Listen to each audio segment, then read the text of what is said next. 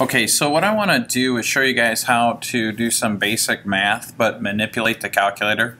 We're going to talk about how you can kind of copy and paste things and then edit things and insert things and delete things.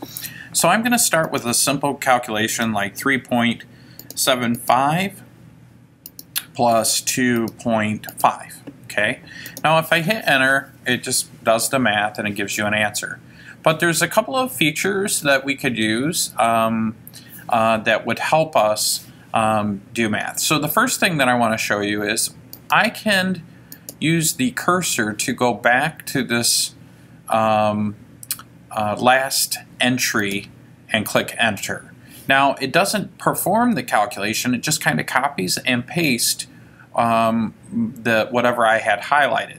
Now from this screen I can change the value.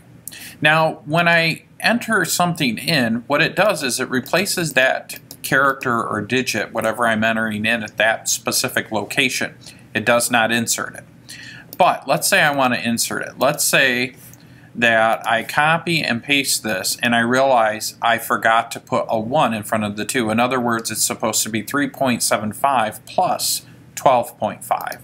What I would do is get to the point in which I wanted to insert something, and right above this delete key it says INS, but it's in blue, so I hit second and then I hit delete, and what that allows me to do is insert something in front of. In other words, it'll let me insert this 1 in front of the 2 and then it shifts everything to the right of that.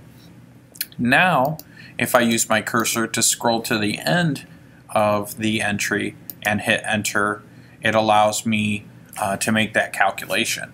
And so this is really helpful if you're using this for like your homework or something and you find out that your answer is not matching the one in the back of the book and you want to go back and see and you go, oh, I made a mistake, this is how I fix it. Let's assume that I'm like, oh no, I had it right, it was 2.5, so now I can scroll back up here and just hit enter.